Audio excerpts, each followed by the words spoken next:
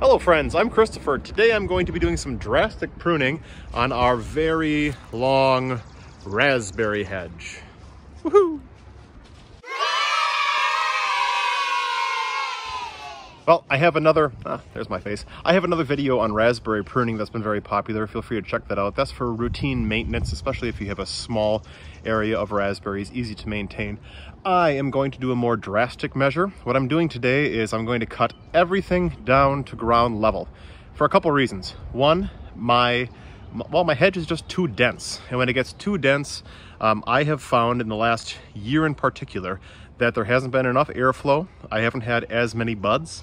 And so my production has gone down even though I have more green material stuck in together. That's one issue. The other issue is this horrible crawling grapevine, right? Creeping grapevine. It's pretty invasive and it has found its way into the garden. And in fact, last year, this bed, it completely smothered the whole thing. So I'm going to just cut everything down to the ground and get rid of it. What that's going to do is, since these are ever-bearing raspberries, usually I get a late spring crop and an early fall crop. There will be no spring crop, but we will get a bumper fall crop. And then by next year, everything will be back to normal and I can do my routine pruning as needed. So, today I am become death, destroyer of worlds for these raspberries. So let's get started. This is also a really good time if you've got a sagging trellis to put it upright, you know, do any kind of maintenance that you need to do there. Rake it out and add fertilizer.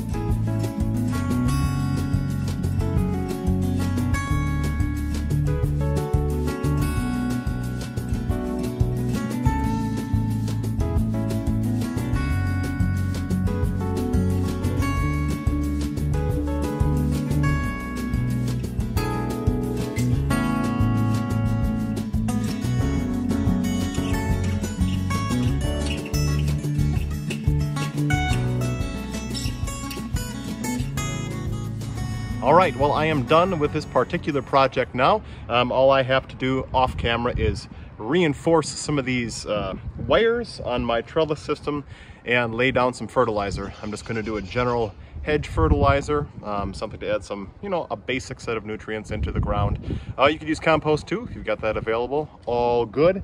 Either way, this is going to fill in real nicely. Be sure to follow along, or in the future, if you're watching this years out, check back. There'll be a part 2 sometime around the end of September, October.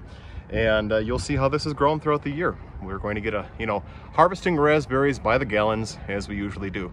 So this works very well for me. The whole process, I've got about 60 feet, 4 or 5 feet wide, 60 feet long.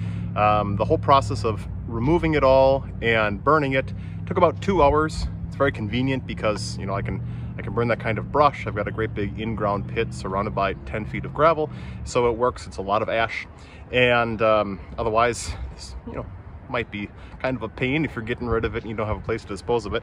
But I'm just rambling. So have you have you done this scorched earth kind of get rid of everything technique before? Has it worked for you? What do you usually do? This will work. Feel free to leave a comment below, have a discussion, and until next time, happy gardening. Bye-bye.